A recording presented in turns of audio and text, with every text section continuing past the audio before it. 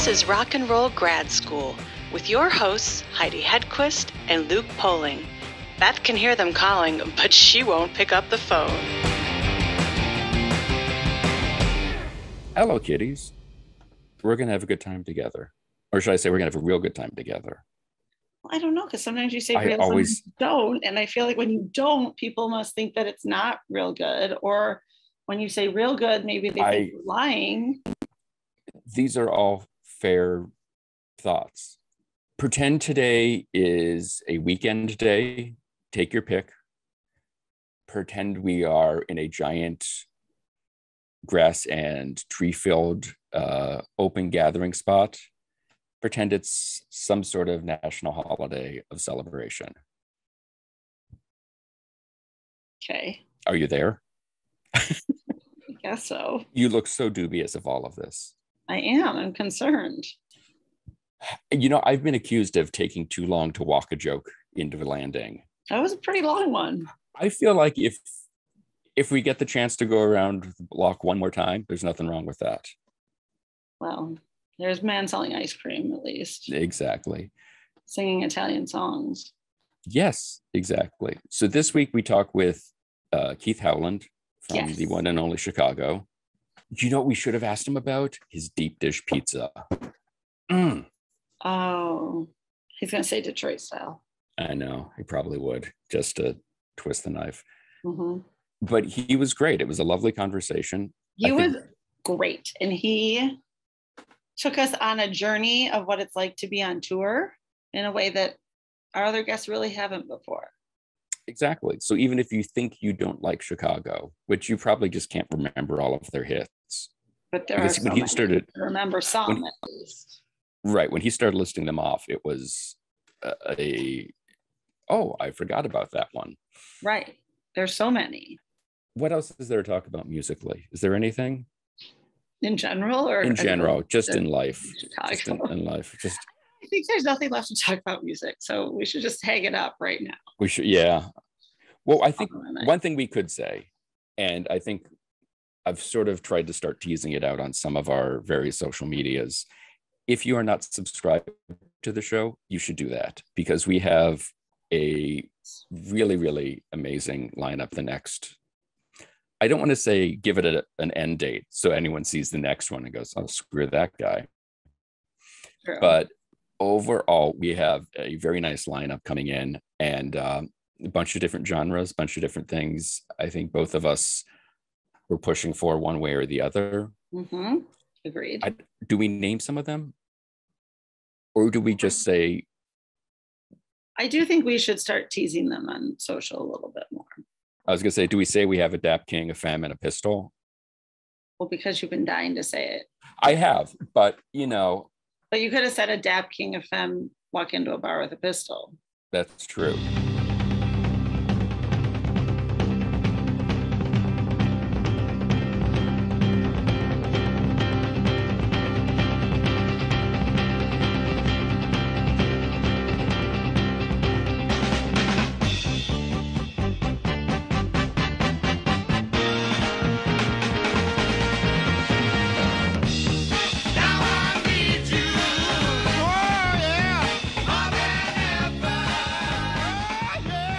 Good morning.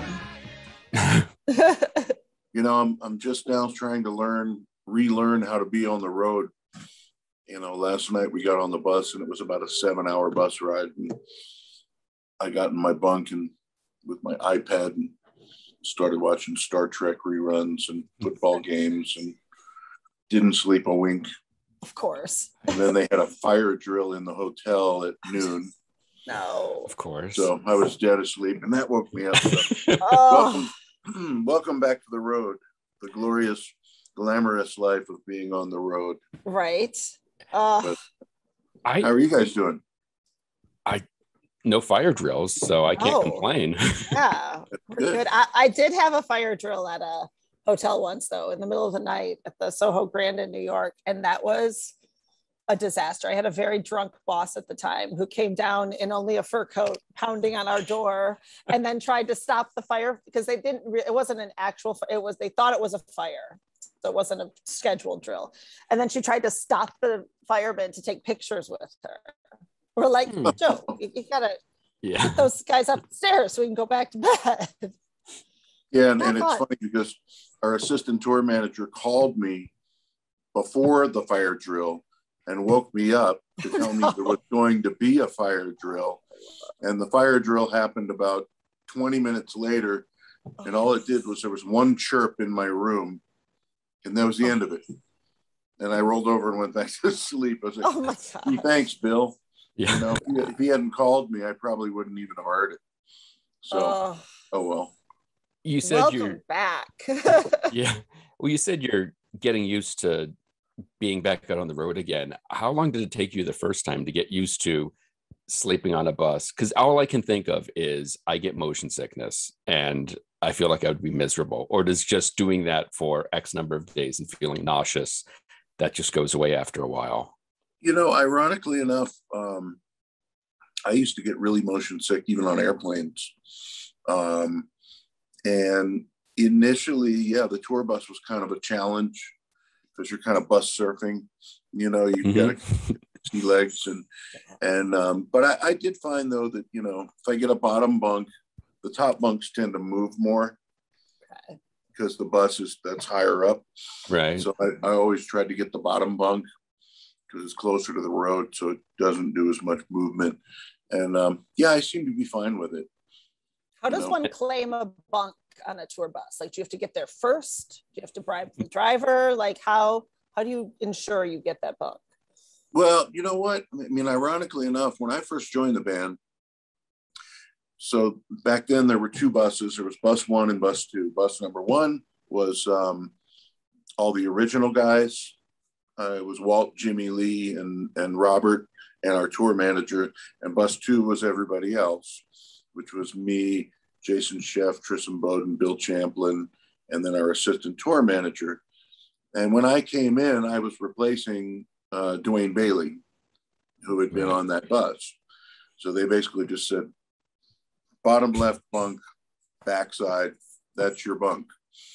So it became my bunk for 20 some odd years. Now we've just in recent couple of years, we've changed up. Now we have 3 buses, but I still have the bottom left bunk. That's mine. Nice. I have seniority around here now. That's nice. I was gonna say, well like done. you, no matter what time of day or night you stumble onto the bus, it's just I just got to hit bottom left and I'm good. Right. Now I get to be the guy running around going, listen, new guy, you're not taking that bunk. I mean, it seems like you guys have had a pretty, yes, there have been change outs in the band, but it's been a pretty consistent lineup for a while now, hasn't it? Well, I mean, the current lineup has probably got about 3 years in its current configuration. Right. We went through a period there where Jason left and then Jeff Coffey came in. And so then it was kind of, that was only for about 1.5 years. And then Tris and Jeff left. And then we had to replace those 2 guys with 3 guys. So, Fredo, who was our percussionist, moved over to drums. Then we hired Ray Eastlas to play percussion. Then we got Neil to sing the tenor vocals and Brett to play bass. So it was a bit of a shakeup there when Jeff and Tris left. But no, I mean, the funny thing about this band is they don't hire anybody that's a hack. You know what I mean? Imagine that. So it's always good musicians. And so, you can go on Facebook and watch people argue over, oh, well, I like Jeff Coffey. Oh, I like Jason. Bring Jason back. Oh, no. Neil's the best. It's like there's always argument of, with the exception of the original guys. And that's pretty much if you go on to any kind of social media for any band, anybody that's not an original member is always, available for intense criticism. Right. Right. So, I mean, Ron. Sorry, I was going to say Ron Wood is still considered. He says he's the new guy in the Stones, and he's only been there 35 years now. Isn't that funny? So, and I mean, to say nothing of the guy that you replaced. I mean, I was just watching the documentary on the band, and so much of the early success and the heartbeat of that group was what Terry Kath brought to that band. And so you've got some very, very big shoes to fill. Well, I like to always say that the shoes that I had to fill were also worn and tried on by Chris Pinnock, Donnie Dacus, Dwayne Bailey. I didn't have the unenviable task of having to step straight into Terry Kath's shoes. Mm-hmm. You know, that would have been rough. But I had a 3 guitar player buffer between me and him, so that kind of took a little bit of the load off on that one. You know, like when Jason came into the band, I mean, he was 23 years old and he stepped right into Peter Cetera's spot, and that was the comparison. You know, and that's tough. And he was 23. He was a kid. Yeah. You know, I was 30. Still a kid. This is my 27th trip around the sun with these guys. That's crazy. I'm not a young buck anymore. None of us are. But that, you know, also to kind of your earlier points about, you know, how the everyone's up for that criticism whenever anyone new comes in. But when you see your shows, it certainly doesn't translate to them not wanting to be there. I mean, your band is so beloved. You have come in and just, I think for any group of musicians with intensive, incredible musicians that you guys have, and putting it out and all of that to maintain and continue to grow your fan base is unreal. Yeah, you know, one thing I will say, you know, and I'm not going to point fingers at any legacy acts or anybody, but I do feel that, you know, this band has consistently brought an energetic show, right.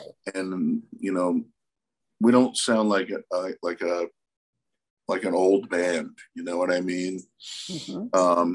And I was just actually watching on YouTube. I saw a couple clips of my buddies over in the Doobie Brothers who are out right now with Michael McDonald back in the saddle. And man, they're throwing down. I mean, I was so proud of them. Michael McDonald sounds exactly the same as he ever did. I mean, his voice is in top form. He's got to be in his early 70s, but he's incredible. So, you know, sometimes the wine ages well, I guess, you know. Absolutely. Well, and I mean, to that point, it seems too that the earlier incarnations of this band threw down a pretty large gauntlet for anyone coming after to try to pick up. Like you were talking about the energy of the shows and the fact that it's, you know, you can't really coast, like that you've just got to go out there, and you see it from, you know, all the footage of the band playing throughout the years. Like there is a level of, like you said, professionalism and mastery of the instrument that this is not a figure it out once we get out there. No, there's no coasting in this band. There really isn't. And the music demands a lot of attention. You know, this is not a 3-chord pop band. This is, you know, there's a lot going on. You gotta pay attention. And but it's really you know, I wouldn't have it any other way, because, you know, I'd probably want to shoot myself if I was in, like, I won't name any names, but just some other, some other band with sort of just trite songs with nothing chord changes. And, you know, the music is so complex that, because people have asked me a number of times, you know, well, tell me one song that you're absolutely sick of playing, that you just wish you never had to play it again.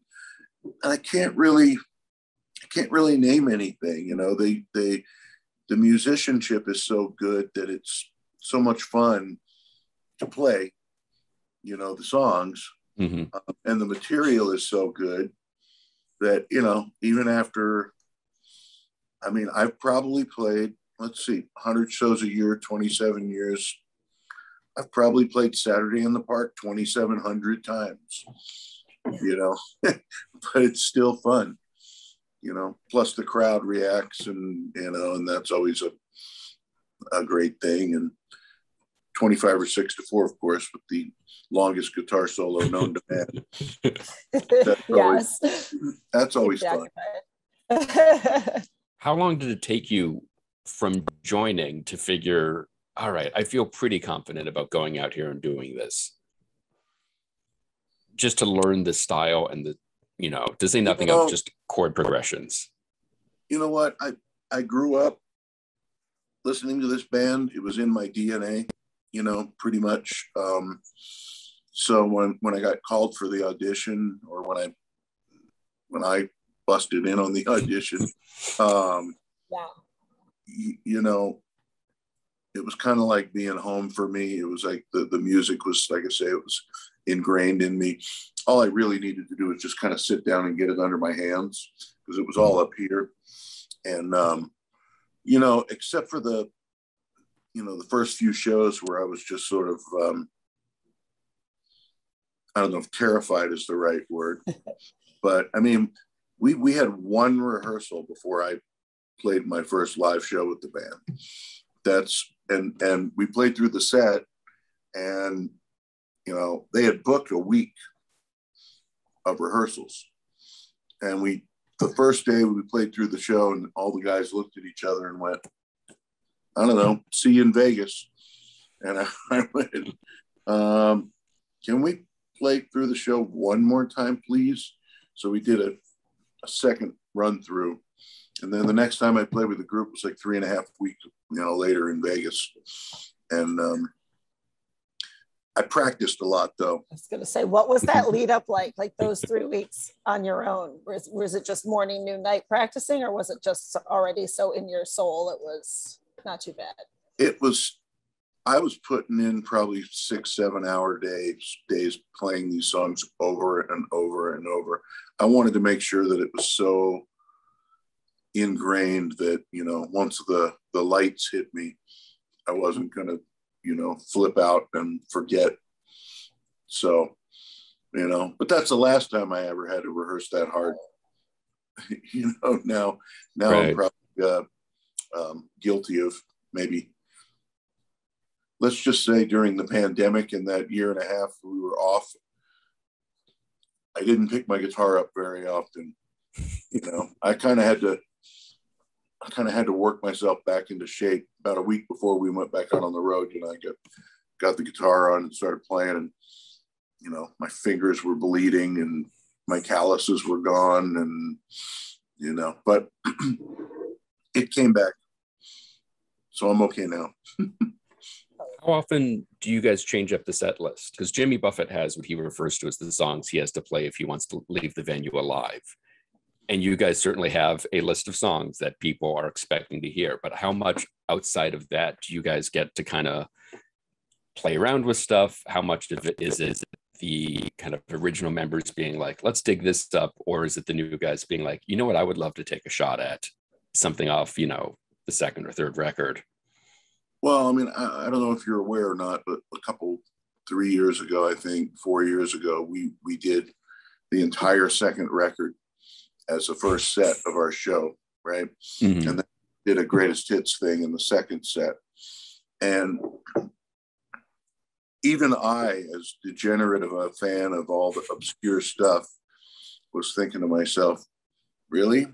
I'm not sure about this, you know, how is this going to go over? And you saw people posting online saying things like, all they did for the first set was their new music. You know, they didn't even realize that it was, you know, an old album, or, and, you know, and then the hardcore fans that always are critical that we don't do enough deep cuts. You know, we did that essentially for them, And now they're still complaining about the fact that now the set is kind of, they never do anything different. It's like, well, weren't you there 3 years ago? We did a lot different. But you know, I've lobbied from time to time and say, you know, hey, can we like just find a slot in a show where maybe we like rotate just an obscure album cut, you know, just maybe have 4 or 5 of them rehearsed and just rotate them night to night, you know, and then the fans will get excited about it and, you know, seem to want to, you know, these guys have learned over the years. And it's funny, I've been in the band long enough now that I like I say, I used to kind of be kicking and screaming about, you know, oh, we've got to play. You know, there was a year, it was like 2001. I think I'd been in the band 6 years. And I got actually lobbied and got hit by Perez from the 5th album put into the set, which is, you know, odd time and, you know, a lot of improvisation, horn solos. We played it twice and they went, it's not working. People were getting up to go get drinks and, you know, so we pulled it. And, you know, supposedly years and years ago, Terry Kath in the 70s wanted to go out on the road and do nothing but sort of like, I don't know if I'd call it jazz improv, but like, you know, more jammy, just long extended improvisations and that kind of thing. And they were losing their audience. And at that point, you know, they realized, you know, that worked in like 1969, but in 1975, after all the hits the band had, people were coming to hear Saturday in the Park and Just You and Me. And, you know, they want those, so much to their dismay, you know, I could sit here and probably put you together a set list of hit songs that we're not playing that could support a show. Right. You know what I mean? I mean, we're not playing I Don't Want to Live Without Your Love, You're Not Alone, Along Comes a Woman, Love Me Tomorrow, Stay the Night, Baby What a Big Surprise, No Tell Lover. I mean, there's tons of hit songs that we can't even fit in, and we're doing 2.5-hour show. You know, nice problems to have. I mean, those are right quality problems, indeed. You know, and then, but we're doing things like, you know, like Introduction, and you know, there are things in there that are a little more proggy, doing the whole ballet. You know, 12 minutes of twiddly bits and hits. Yeah. So. See, nobody's getting up to get beer then. No, not well. Yeah. Somebody's always getting up for beer. Yes, true. That's true. I mean, it doesn't matter what you're playing, somebody's getting up for beer. Can't help it. I almost jumped in on a thread on Facebook yesterday. You know, some people just, you know, the band's been around for 54 years, right? So as one guy just kept, it was in a thread, and this guy just kept chiming in and saying, they're just a cover band. They're just a cover band. They're just a cover band. Bring Peter, Danny, and, you know, Donnie Dacus back. They're just a cover band.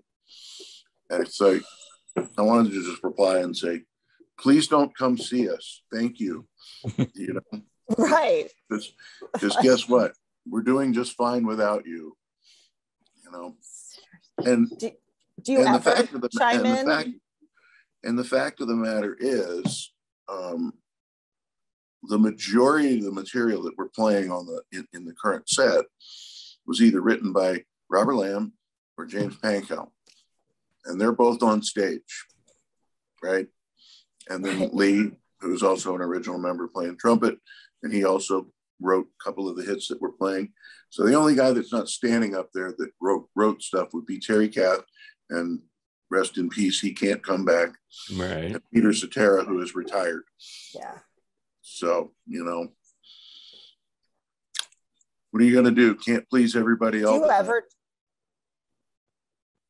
You can't. Have you ever chimed in, positive or negative? Have you ever just started chatting in one of those threads with fans? Only positively. Yeah. I try to stay away from, you know. But even positively, they have to freak out when you respond. Like, that has to be the coolest thing ever. I've jumped in on occasion.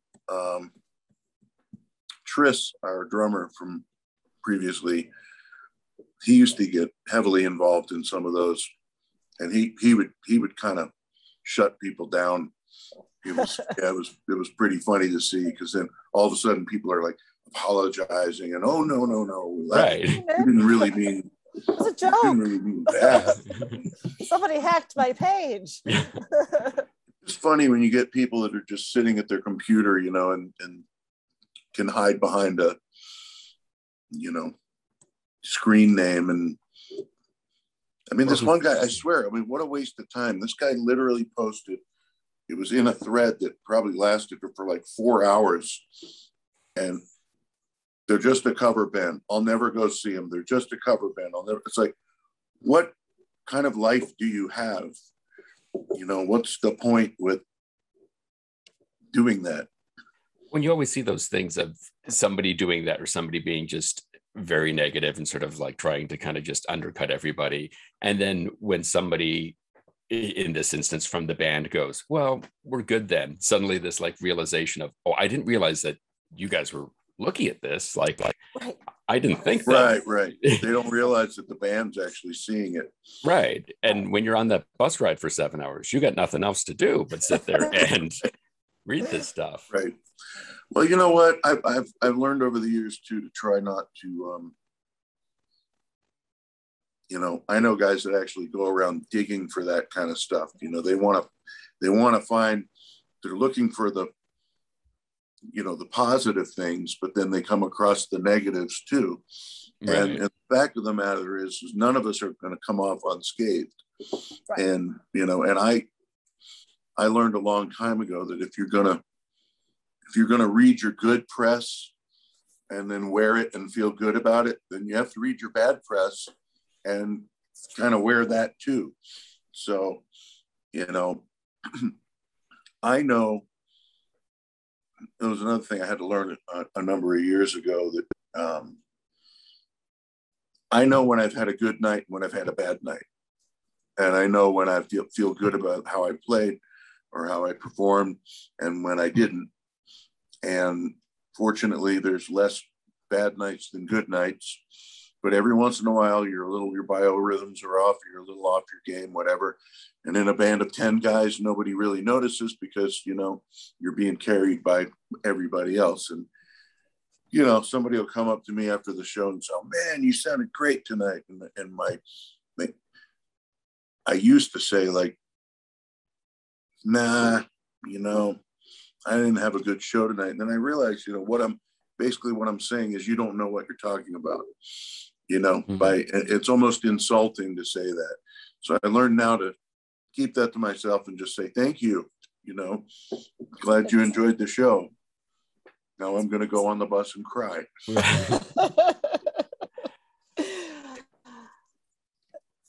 So in doing, obviously we're fans of the band, but doing research and all of that, in reading your bio on the band's websites, probably my favorite bio I've ever read on any website ever.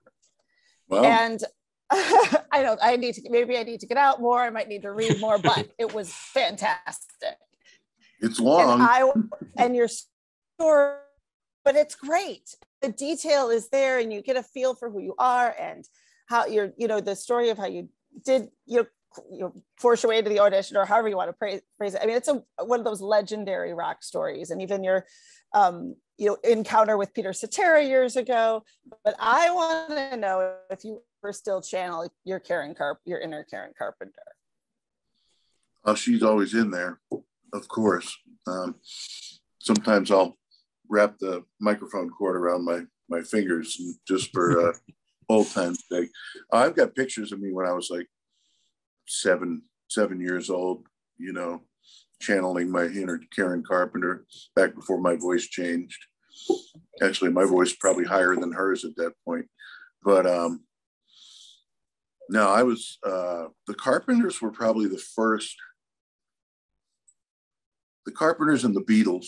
And, you know, the Beatles, I kind of came into the party a little bit late. It was like I had the Beatles' greatest hits, you know, so I knew all the hits, but I wasn't like deep into the catalog like Jimmy and Robert and Lee and those guys, you know, like when they all dropped acid and listened to Sgt. Pepper's, that like changed the band forever. They were actually a show band at that point, you know, with suits and ties. Mm-hmm. And when Sgt. Pepper came out and they heard that record, they went back to the club and Terry Kath said, you know, screw this. The suits are coming off. We're playing our own material. No more Motown hits. And they got fired from the club, of course, for doing that, but it set them on a path, you know. When they heard Got to Get You Into My Life and, you know, with the horns, and they were like, that's what we got to be doing. But how did that relate to me? Oh, the Carpenters just, you know, that was probably one of the first groups that their vocal harmonies in particular, you know, were just off the chain. Richard Carpenter's vocal arrangements and the way they stacked that stuff up.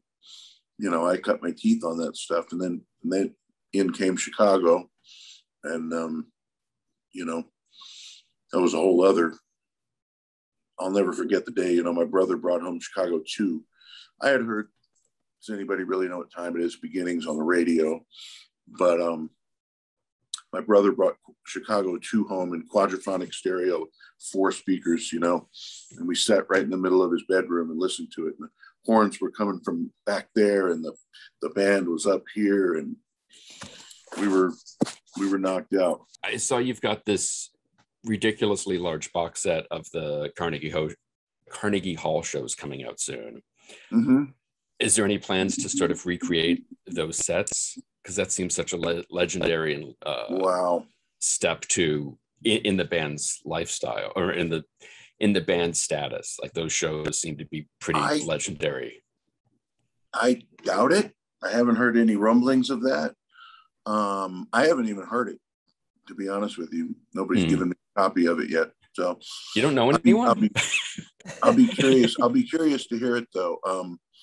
Because, you know, that record always for me was, you know, the audio quality was kind of not great. The horns sounded real thin and small, and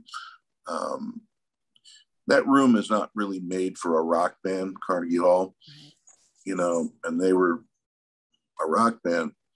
So I don't know, whatever Lee and Tim Jessup did to kind of clean it up and make it sound warmer and fatter and bigger. And plus, you know, they recorded every night they were there. And I don't remember how many nights it was, but, you know, so they cherry picked the performances for the one record. So you actually get to hear, you know, variations on the theme, as it were.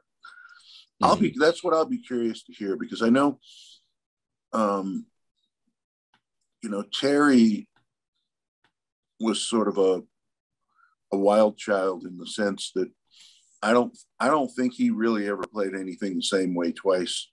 I'm sure there were hints of the same stuff, but when he was soloing and stuff, I think he was just kind of flying off the cuff and just letting it go.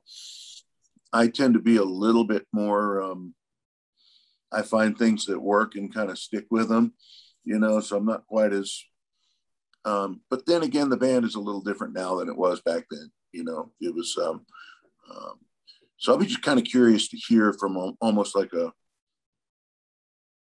jam band perspective, just how much they veered off from all these different songs night to night and just did different things. Because, you know, I'm sure, you know, back then there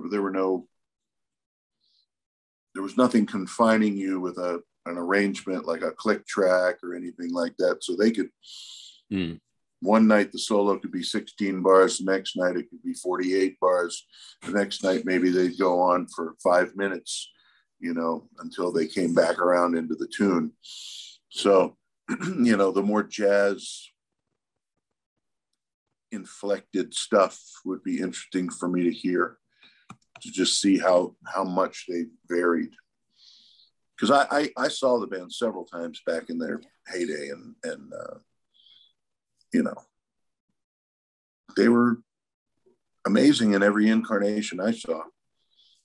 You know, I liked them all personally. You know, I saw the Chicago 16 tour. It was right when Hard to Say I'm Sorry came out. It was at my college. I was a freshman in college, and that was the Peter Cetera story. How do you sing so? He rolled the window up on me, but Love that. That was when Champlin was like brand new in the group, and Chris Pinnick was brand new in the group, and they had a fire under them because they'd had a couple of albums that didn't do really well, and all of a sudden they were having this resurgence, and the band was on fire. Peter was singing great, Danny was playing great, Chris Pinnick was shredding. It was cool. And I think probably in my bio it said in there, you know, I kind of was hanging out, looking into the stage doors backstage, thinking about what a lucky guy Chris Pinnick was. I could see him smoking a cigarette and just kind of walking around. It's like, wow, he's got the best gig in the world. He gets to play with Chicago. So, and then God decided to mock me, and now 27 years later. Careful what you wish for. Chris was in the band for 3 years. So, you know, but no, it's been an incredible ride, and I'm still enjoying it. You know, the peripherals of being on the road, the 7-hour bus rides, the you know, being away from family, you know, that's gotten harder over the years, just by design. You know, that's kind of what they say, you know, that they don't pay us to play the music. They pay us to be out here traveling and missing a lot of stuff. And, you know, birthdays, graduations, you know, so, but the 2 hours on stage is always fun. And that's what makes it worth it.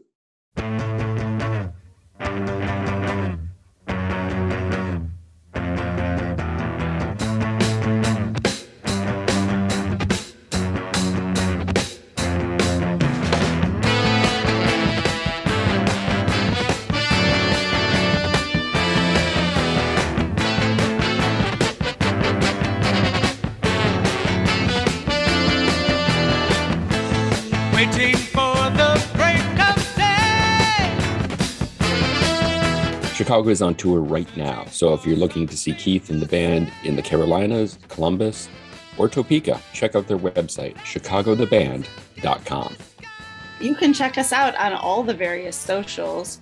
Be sure to visit our website at rockandrollgradschool.com, and don't forget to leave us a review. Today's show is produced by myself and Heidi Hedquist. Our reluctant producers are John Sauvé and Sandy Stone. Our willing producers are Rachel Allen and Randy Jeanette. Our intern is Zach Jackson. This one's for Philippe. Thank you, good night, and may all your favorite bands stay together.